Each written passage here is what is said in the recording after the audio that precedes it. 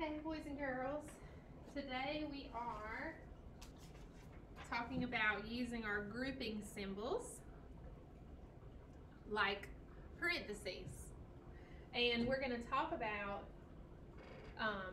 how we use those, kind of like we talked about yesterday, and where we put them in our expressions when we're writing them. And we also talked about that yesterday too. So today our main job is just going to be practicing these parentheses. Why do we put them there? Where's the best place to put them? All of that. Okay, so our first one says Justine is making jewelry for her friends.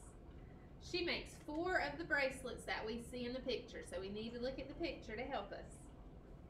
To determine the number of beads she needs, she writes the numerical expression 5 plus 3 plus 6 times 4, because she wants to make 4 bracelets. So 5, 3, 4, 5, 6. She's got 6 triangles, 1, 2, 3, 4, 5 circles, and 1, 2, 3 squares or cubes.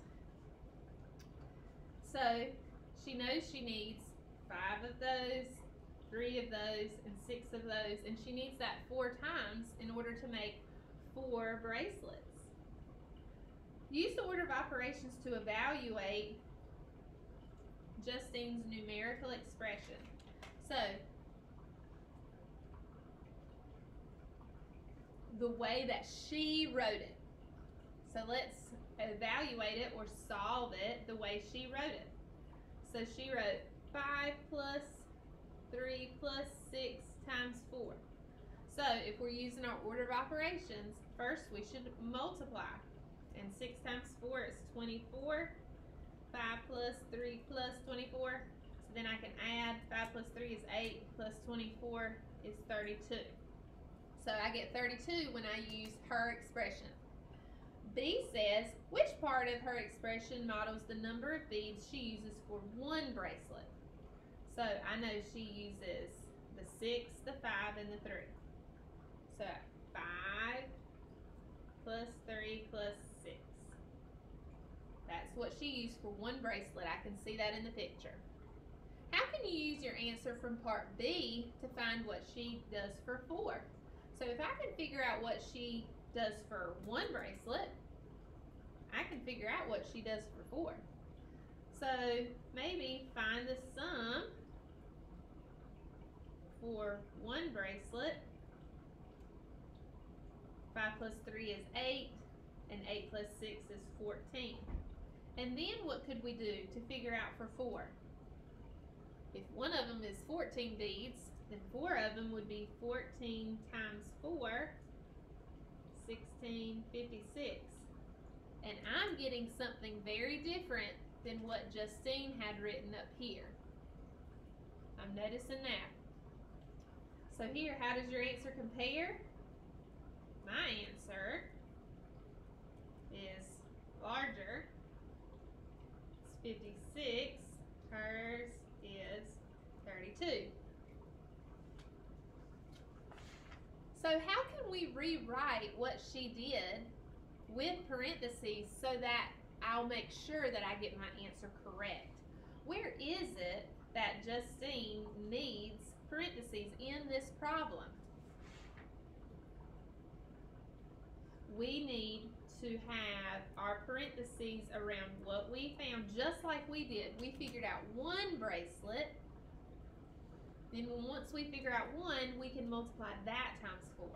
So do you see how different our answers will be if we don't follow the order of operations correctly, or if we don't have it written out correctly? Because 32 is a lot less than 56. All right, let's turn the page. Mr. Finn makes gift boxes with 4 green bracelets, 1 gold bracelet, and 1 necklace. So in his gift box, you get 4 green bracelets, a gold bracelet, and a necklace. Each bracelet costs $2, and each necklace costs $5. He has $90 to spend on gift boxes. how can you model the number of boxes Mr. Finn can make using an expression? So this breaks it down for us. Parentheses. Write an expression in parentheses to represent the total number of bracelets in one gift box. Okay? So remember, he has 4 green bracelets. And each bracelet costs $2 to make.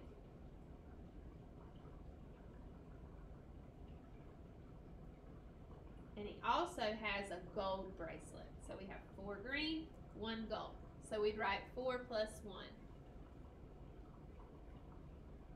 Sometimes we see brackets or braces, which is another form of parentheses. We really don't see them very much. So if you see brackets, they look like parentheses, but they're more solid or square-like. So let's write an expression in brackets to represent the total cost of bracelets in one box. So you would use this if you're still wanting to keep this stuff together. So we know that one box has 4 green bracelets and 1 gold, and we know that they each cost $2 to make. So when we do this, this helps us to keep the 4 plus 1 separate than the 2, but we want all this to stay together. So that's why you may see more of these marks, more of these symbols. Couldn't think of the word. Alright, then you might also see braces, which are kind of fun to draw. Kind of look like that. Write an expression to represent the total cost of bracelets and the necklace. So if we keep on doing that, we know that it costs $2 to make our bracelets, and we've got 1 necklace that costs $5 because we're trying to represent the total cost. So we have 5 bracelets times 2, and we have 1 necklace, so that's just $5. So write and evaluate an expression to show how many gift boxes Mr. Finn could make with $90. So again, we've got our 2, 4, 1, 5. But here, remember, he's got $90. So I'm going to evaluate and say, okay, let's work this out. I like to rewrite it.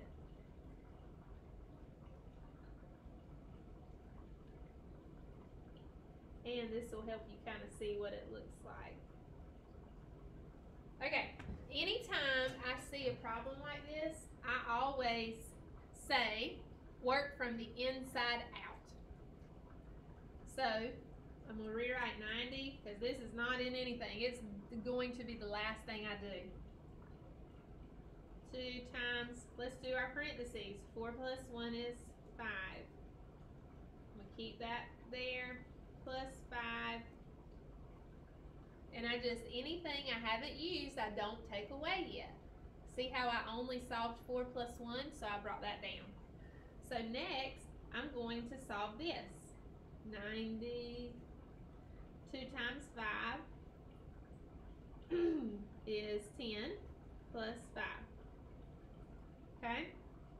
90 is still on the outside. I know 10 plus 5 is 15. And so now I'm left with 90 divided by 15. So it's costing me $15 to make 1 gift box. So if I take 90, how much money he has, and I divide it into 15, that's going to tell me how many I can make. So it's like how many $15 are in 90. So we can solve it right over here. If we know our 15s, my 15s I get help because of thinking of the clock. 15, 30, 45, 60, 75, 90. I know it goes in there 6 times exactly. So Mr. Finn can make 6 boxes. And we will keep doing some problems like this. But my advice to you is write it out Mark out what you're solving each time, and then continue working. That's going to help you stay on track. All right, let's go down to these at the bottom. We can get some good practice right here. Now it says use parentheses to rewrite the expression to have the given value. We're going to see a lot of problems like this.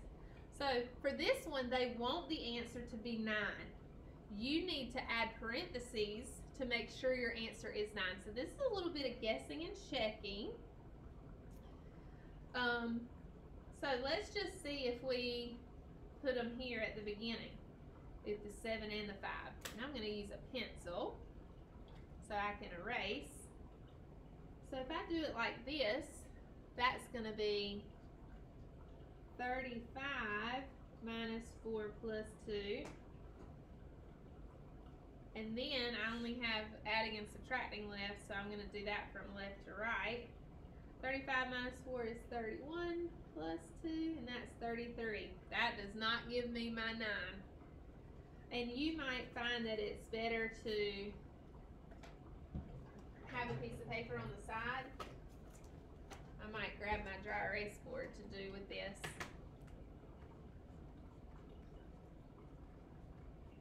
So we're still working on number 4.